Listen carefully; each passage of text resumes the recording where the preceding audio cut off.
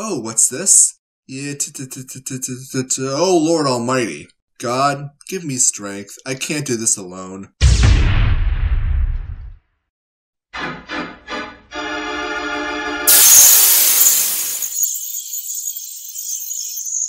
That'll do. Finally, I finally did it. After looking at every nook and cranny, I found your ice cream.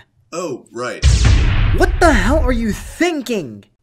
You said you wanted a warning next time I teleported you. I said a warning shot. God damn it, Filthy. Do you even have a permit for that thing?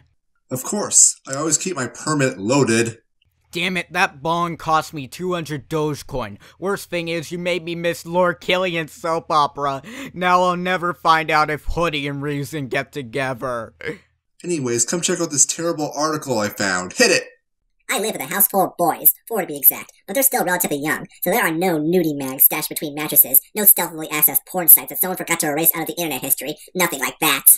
A responsible parent would recognize these challenges, prepare for the eventuality that they will hit puberty, and they will get curious about their sexual desires. I'm curious what ideas our dear author has come up with. I'm sure they're wonderful. Then why would you mention it in the first place? If they're too young to watch porn, I don't think you have much to worry about. As much as I'd love to think my kids won't be curious, I'm well aware that won't be the case. Those things are looming, and will probably start happening much sooner than I'd like. I mean, if I had my druthers, they wouldn't even think about sex until they were 25. What were you expecting? The chemicals released by the brain during puberty would cause your boys to become sexually curious. This is basic science, you troglodyte. It's funny how the left makes the right out to be some sex-negative prude people, but they ignore this chick who wants her kids not to think about something until they're 25. When they hit puberty, it doesn't matter what you think. They'll think about it anyways. But before all that happens, before they're exposed to boobs that are as round and firm as cantaloupes and pictures of taut airbrush dimple-less butts, I'm exposing them to a different kind of female body. Mine. No! You do realize that what you're doing is child abuse. I don't care what your retort is, abusing your children is objectively wrong, you Whoa, this is a Christian video. With what this woman is advocating for, now is not the time for politeness. That's not untrue. No decent parent accepts strangers flashing themselves at their children. You not only do it to your own children, but dress it up in terms of social justice. You're exposing yourself to your own children and expect to be congratulated for it, before they even hit puberty. When you wrote this article, did nobody on HuffPo call you out for exposing yourself to your own children? Why do they need to see your genitals? How does that make them better people? Between you and me, I'm dismayed, big time, by my post-baby body, but for the sake of my boys and my future daughters-in-law, I lie through my teeth.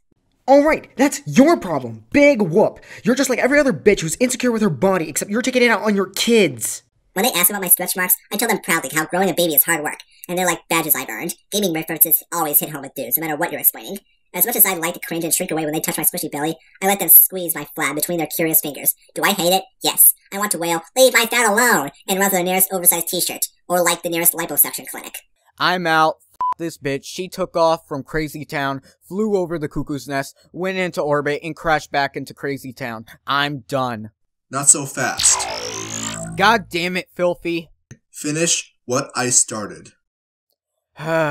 Okay. Women exposing themselves to children violates the NAP, as it goes for men as well, as the child cannot consent to such a proposal or exposure. Same goes towards sex. A child cannot consent to sex as well.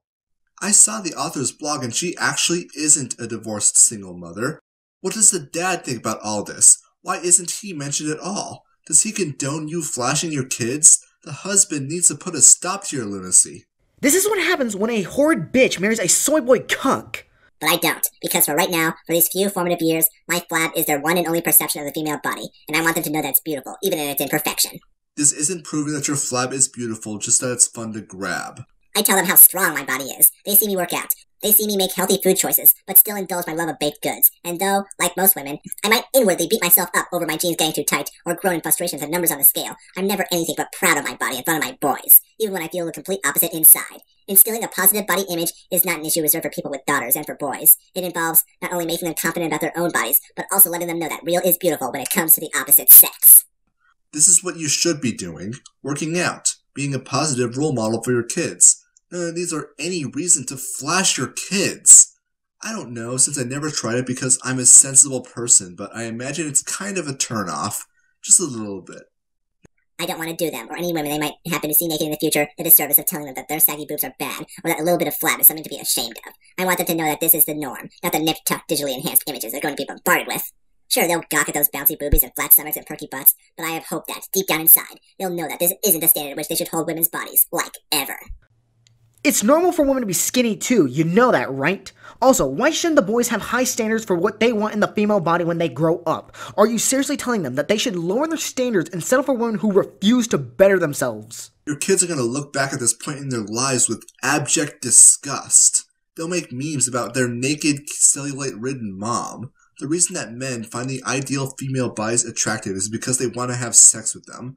I'm not apologizing for being blunt, but that's the truth. The only reason that they would consider your body to be an ideal is if they want to have sex with you, which is, kind of a problem. Or worse yet, they develop a cellulite fetish. What happens when other girls' refusal to walk around naked and let their flab be grabbed becomes a turnoff? You're really not setting your kids up for how to handle women. Isn't that exactly what the dads should be doing? Teaching their sons how to talk and handle women from a male perspective? All this woman is doing is setting them up for failure. There will come a time when I cover up and they're around. I'm sure at some point I'll hear, "Ugh, Mom, put some clothes on," or that they'll learn to knock before barging into the bathroom, which sounds heavily, I'm not gonna lie. But until then, I'll let them run their fingers along my stretch marks, and grin and bear it when they squeal with delighted laughter at the way my butt jiggles when I walk across the room to grab a towel. Because while they're young, I want to plant the seed, so that when they're older, their wives will say, "I wish my thighs were smaller." My sons can say, "They're perfect, just the way they are," and mean it. One does not lead to the other. That's a complete non sequitur. Just think about this for a minute. I think all female bodies are beautiful because my mom walked around naked when I was 8 years old. It doesn't follow. I need an adult. Why would you let your kids run their fingers across your ass and let them jiggle it? I sense a reverse Oedipus complex. Maybe Freud was right, but he got it backwards, and maybe it only applies to a select few crazy bitches. What's really going on is that someone who got into parenting for all the wrong reasons. These kids are being traumatized, so she can virtue signal on the Huffington Post. She should be embarrassed that her kids see her naked. It's sick, and I have no problem telling her that. You, ma'am, are a pervert, and you're ruining your children's lives for political points, and it has to stop.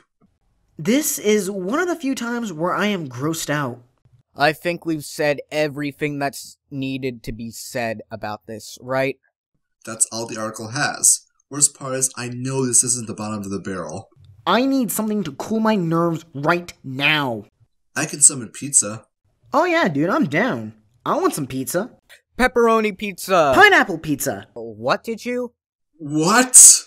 Wait. Shall we? Execute Order 66.